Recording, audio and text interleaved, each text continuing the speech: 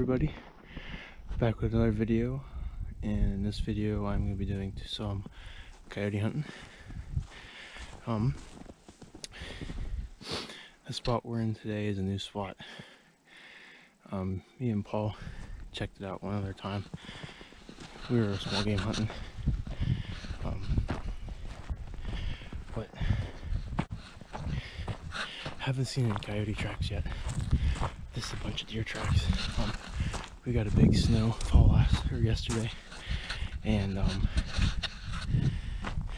we're just dealing with this thick snow. So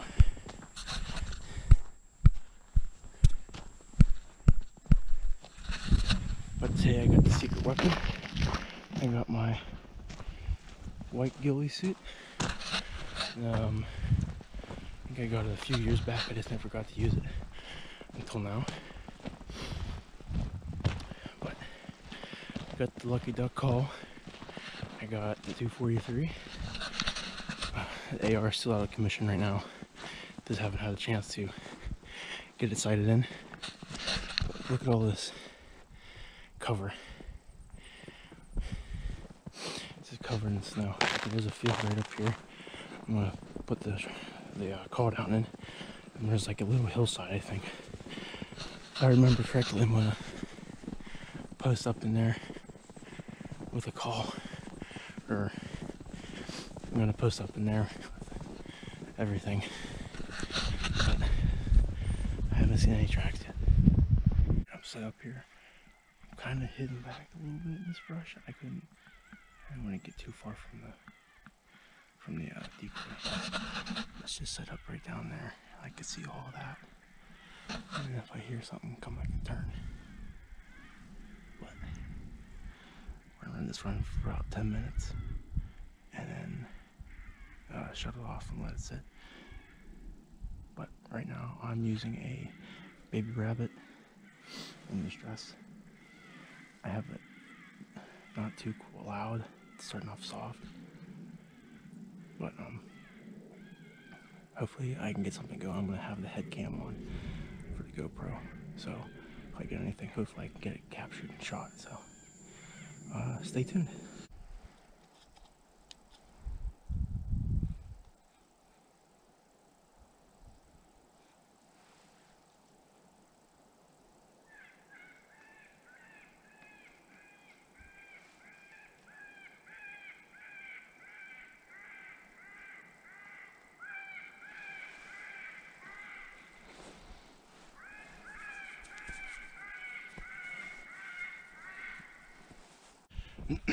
Okay, so this spot is a bust. There's a field up this road, and it opens up pretty good. I think I'm gonna go up there and spot up on a spot up there. I didn't hear no barking, no yipping, no howling or anything. Ran the baby rabbit for about 10 minutes. I didn't hear anything, and I let it sit for about 6 or 7 minutes, and I had a cottontail going off, or cottontail distress going off for about 8 or 10 minutes. I didn't hear anything, but I don't know what's up that road. We didn't go that way. If we go up this way, it takes us to a field. So I'm not seeing tracks though. I'm seeing a lot of deer tracks. So I'm gonna go up here and post up for a bit, and after that I'm not sure what I'm gonna do. I might just dip out of here, because you don't really want to hunt these stands, as you call them, for too long. You want to be in here within an hour and a half, and then you just want to get out. Yeah, there's this paw pads. There's a good one. There's a big coyote in here. I would say it's just a regular dog, but I don't see anybody, any human tracks. So there's just a big coyote in here running around. right here. And in this pile. Post up right here. There's a big field running down that way. It's all open up there. And I think that road I was on connects up there. So,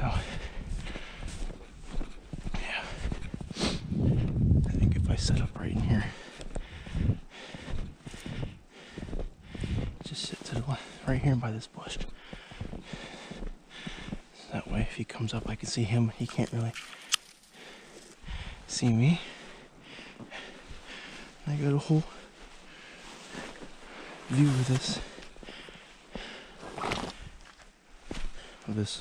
field. Okay, so I got the call to do it about 2 minutes or so, and there's already two barking behind me, almost yipping a little bit of barking.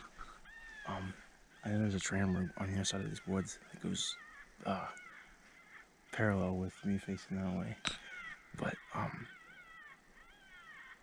they don't sound too far away. I think they're gonna come up on that flat up there. Oh. I don't know if you guys can hear them.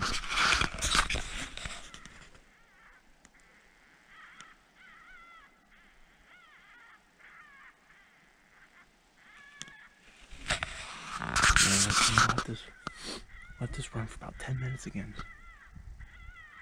And I'm gonna let it sit for that another solid 10 minutes. They're getting close. Alright, I'm gonna put the camera down. Hopefully I can get these guys on camera for you guys. But they're close. They're probably about 300 yards out. I just gotta get them in, so stay tuned. Hopefully I can get one for you guys on camera. Alright, so there's still one barking behind me, but there's one down to my left. And there's a tram road that comes out from that bottom. And I might have just saw something move on the road. I'm not sure.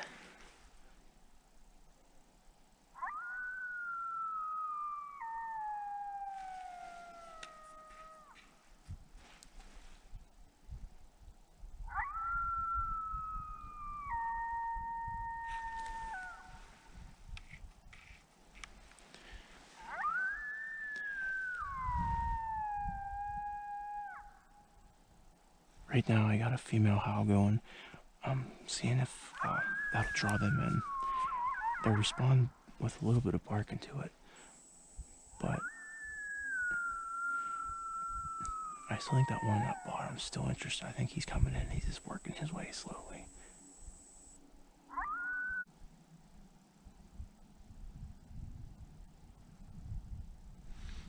I think I'm gonna try and use the pup distress.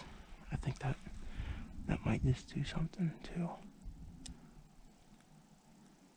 Because if that one's that close, it might just come in for him.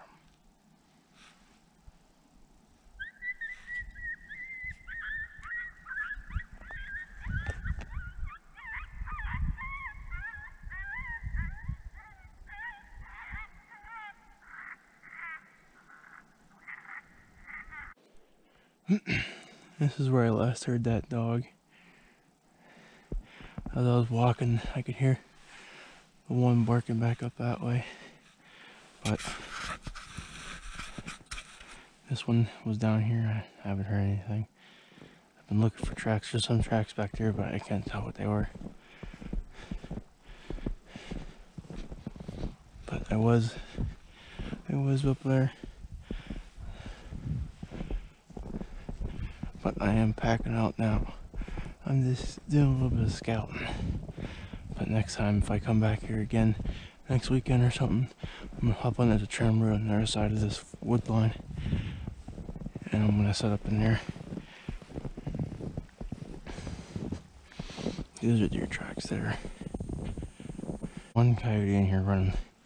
We saw the tracks on that walkway there. And his tracks took up over that way, and there's a road that connects to even a much bigger field on that side, so. But I'm gonna head back to the house and I'm going to charge up the batteries again, and I think me and Paul are going back out to the spot we went to last weekend. We know where they're setting up at, the dogs, so we can at least get within the area again of them. Hopefully they're there when we set up. But they do run dogs where we were setting up, so hopefully they're not running them today if they're there. That would mess everything up.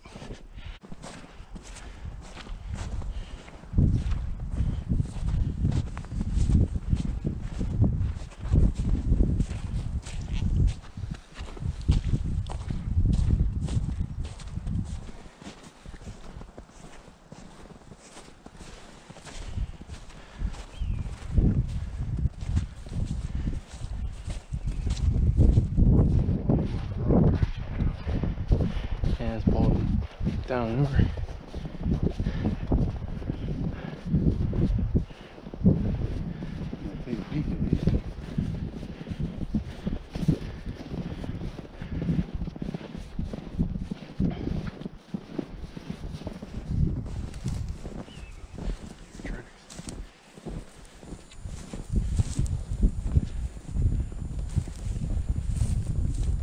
That's way too fucking thick. Yeah.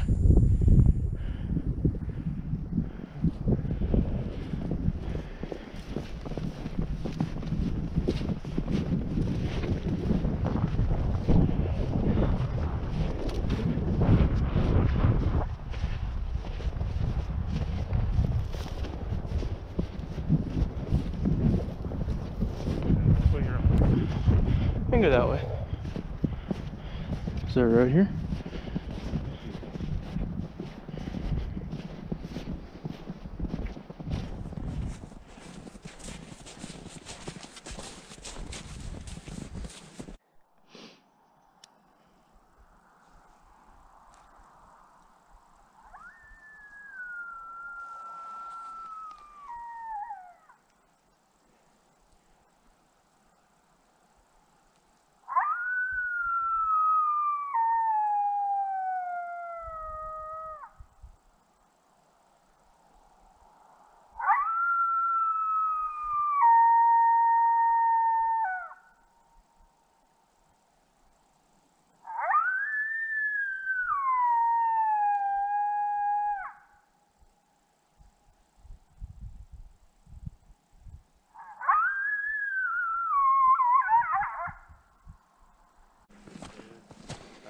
You had all that down there, so these tried to circle a bit. Hmm. Guess we'll head up. Yeah, my sticks. Yeah, I know. I got there. I was like, oh, I have all sticks. I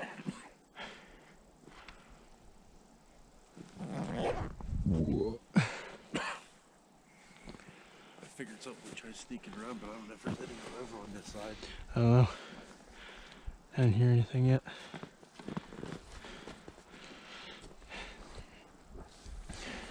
I need a sling for this. I don't think they're going to be over there because that wind's blowing this way and that's going to be in their We'll face. find this gas line up here. They might be over here somewhere. Yeah.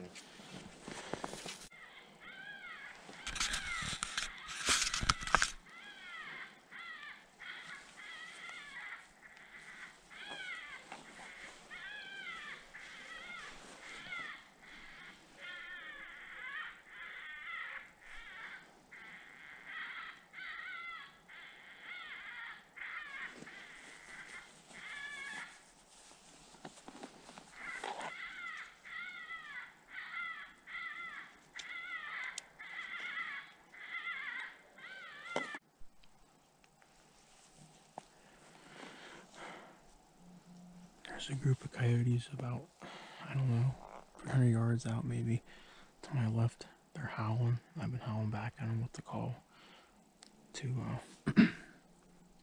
see if I can get them to come in. But they're close. There's at least 2 or 3 of them.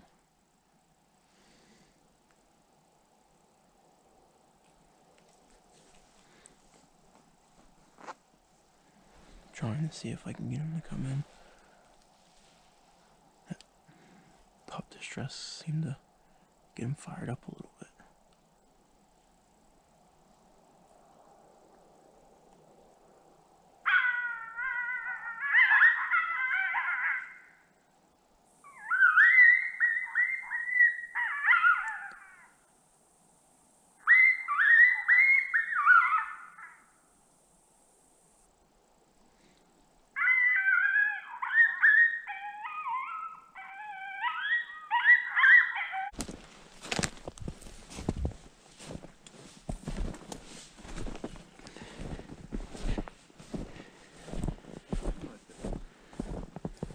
So one of the ones that they were going nuts, it wasn't your fault. Well, I had it on a coyote fight, and then I turned it off and let it sit for a minute, and I had it in a pop distress. It played for about 5 minutes, and I shut it off. I heard barking way over there. All of a sudden, 2 or 3 just started howling and barking and going crazy. Okay, yeah, because I thought it was just that. Mm-mm. But it sounded like they were just on the other side of this wood line there. There's a big open field. But Well, we will find out when we walk back up and see if there's any.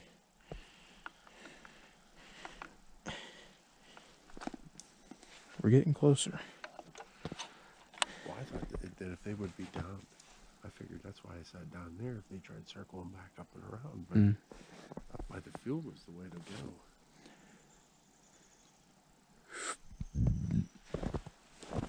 Yeah, they started howling. I figured I'd howl back at them. They didn't seem to do anything after that. Might have scared them. Might have. We learn better for next time. Mm-hmm.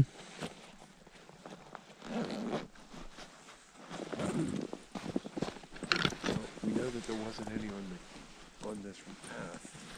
Mm-mm. We went through, so. I was freaking hoping for one to just pop out on that. I thought you were going to put that back down there. I thought about it and I was like, well, if I sit up here, the sound can travel that way too. But It sounded like you were right on top of me. Christ, that thing is long.